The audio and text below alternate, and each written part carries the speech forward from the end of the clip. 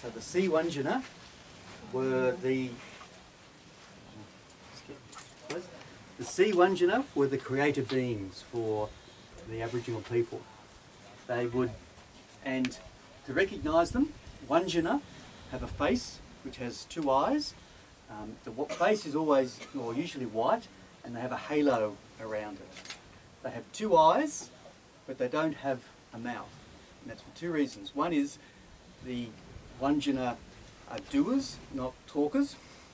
But also, the wandjina is the thunderhead, the thunder clouds, those big clouds which produce the thunderstorms that we saw, like the ones we saw when we left Darwin.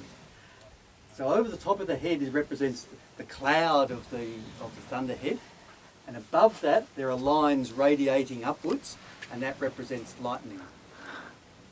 So, because water is really important in the Kimberley, because you have dry seasons and wet seasons, by the end of the dry, it's pretty hard to live in the Kimberleys if you're an Aboriginal person, when everything's dried out, the water holes are dried out, all of the vegetable foods are dried, the animals are pretty listless.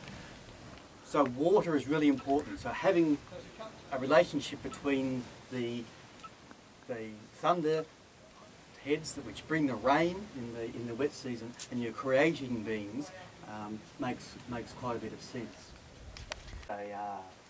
These haven't been touched up at all. They would have been touched up regularly, but they haven't been touched up for decades. Burial site, which has a couple of skulls in it. We're allowed to look at it, but we're not allowed to take photos of it. So, but it's not very far, just up here, and its mouth is at the top. And next to it is a goanna. And these are two important food items for the people. So the goanna has got its tongue pointing at the top, which is forked. So fish and goanna, important food on Bigge Island. Behind it, that was painted on the rock behind, is this figure, which is a crocodile. And the crocodile comes down and there's a leg here and a tail here. So they would paint over the top of other paintings if they thought something was significant. There's two. Up high is a bluish one. This is an unusual colour.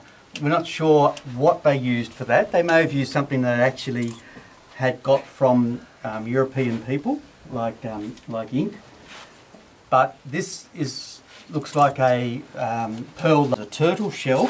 I'm not convinced about that because it doesn't look like a turtle shell to me. But next to it is a turtle. All right, yeah. So I've got turtles on the beach and turtles on the rocks.